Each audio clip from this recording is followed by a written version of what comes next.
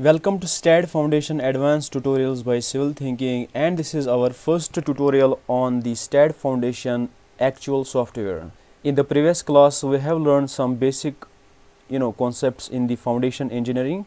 So now we are going to apply those concepts in our STAAD Foundation Advanced tutorials. Okay, now when you open STAAD Foundation Advanced, this is what you see. This is the first interface what you normally see depending on your version. So I am using the latest version of STAAD Foundation Advanced, which is V9. Okay, now you might be using some older versions. V9 is the latest version. Okay, so when you open the STAAD Foundation, this is what you will expect. Okay, now you can see here, this is the start page. Okay, and we have, this is our main navigator. Okay, and this is our data input panel. Okay, so in the start page, when you scroll down, you will see these three modes: general mode, plant mode, and toolkit mode. Okay, and here you can click on new file to create a new project. You can already open an already existing project that you are working on by clicking on open file. Okay,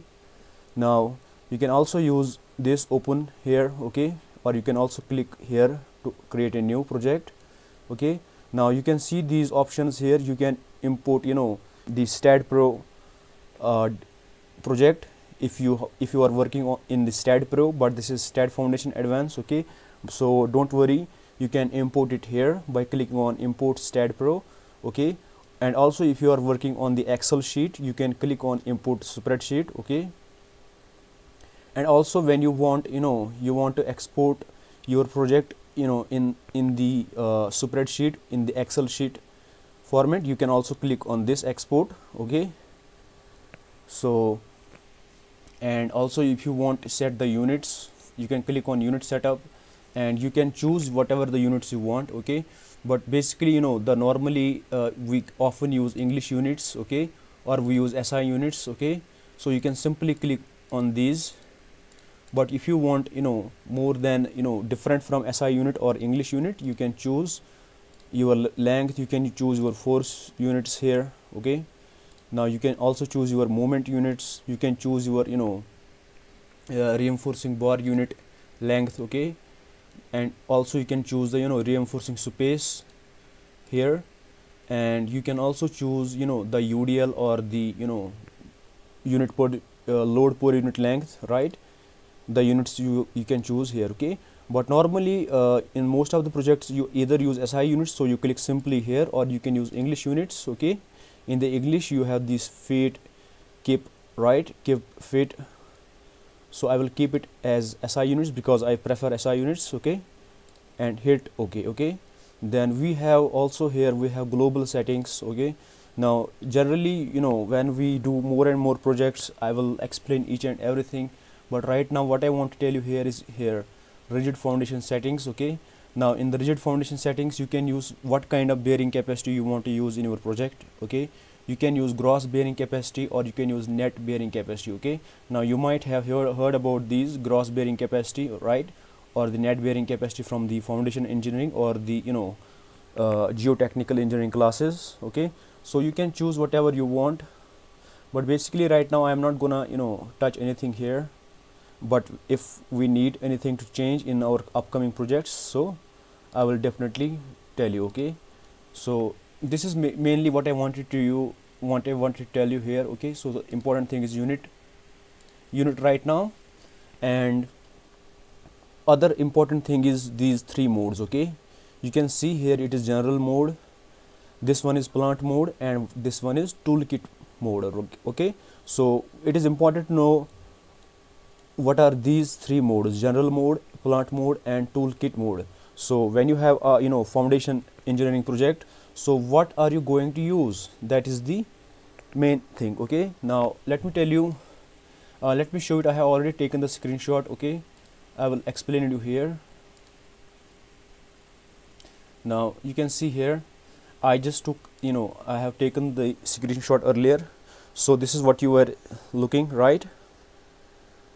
So this is our general mode, this is our plant mode, and this is our toolkit mode. Okay, now the general mode is important when you have the entire foundation. Okay, you want to design entire foundation, okay, with all kind of footings, okay. So you use general mode. For example, for example, when you look at a project, real life project, you don't have only one kind of footing, right?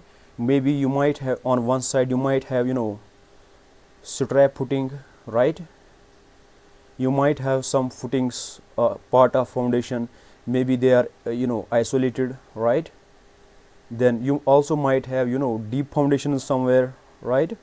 So if you want to design the entire foundation engineering project, okay, entire the foundation, you can use general mode, okay. So general mode is quite kind of it is a full-fledged mode, okay. So you can use, what you can do in the general mode, you can create all of these projects there, you can model them, and then because there are different types of footings, right? This one is isolated, this is for example deep foundation, maybe pile foundation, or caisson foundation, and this is strap foundation, right? So what you will do, you will create jobs, okay. In the general mode you will create jobs. So for example, this you can classify this as job 1, because this is one kind of footing, because you create different jobs for different shapes, different kind of footings, okay. So this, for example, you in the general mode you will create this job 1, and this might be job 2, for example, and this might be job 3, okay. So you can create different jobs for different kind of footings in the same project, and you can analyze each and everything, okay. Then we have this plant mode. It is a special mode where you might have seen these vessels, okay, where you support the vessels, okay. Let me show you those vessels here.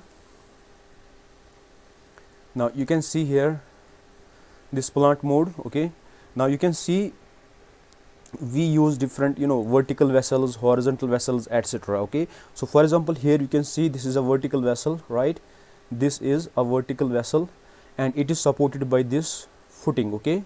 This is an octagonal footing, okay. So you will use, if you want to design a vessel, so you can use plant mode. Similarly, we have different kinds of footings on which these vessels are supported. Then we have, again, this is a vertical vessel, and right here the foundation is square footing, right? It is supported by a square footing. Again, you can use the plant mode. Similarly, this is again a vertical vessel, right? But here the footing is changed to pile foundation, octagonal pile cap, right? This is the pile cap, okay, and below it we have piles, okay, because on the piles we have pile caps, okay. Then we have horizontal for example, staked heat exchange, okay.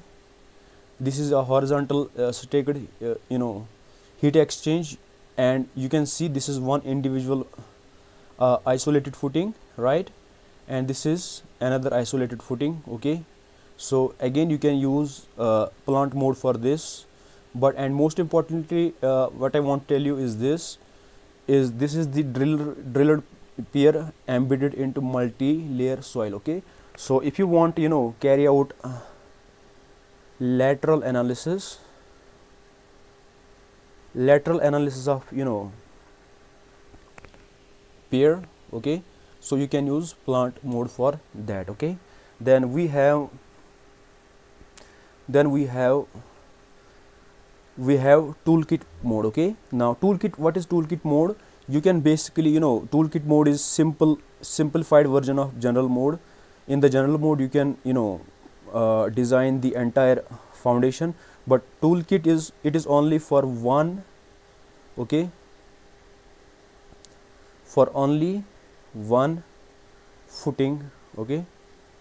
For example, here we have 1, 2 and 3 footings, okay, and together you can design them, you can analyze them in the general mode, right?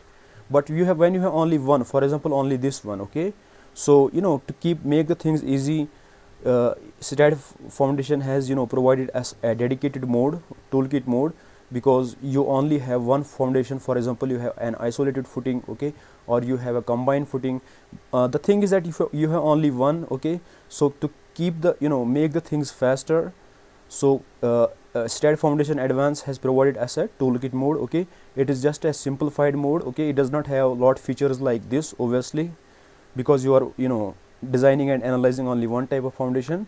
So then you will use toolkit mode. Okay, so basically what we are going to do, yes, one thing is, I told you can design the entire foundation of all kind of footings in the general mode, but it does not mean that you cannot analyze only one. Okay, you can. Okay, you can only analyze only one type of footing. Okay, for example, isolated footing or anything. If you want, you can also analyze it in the general mode. Okay, so general mode is basically full-fledged mode.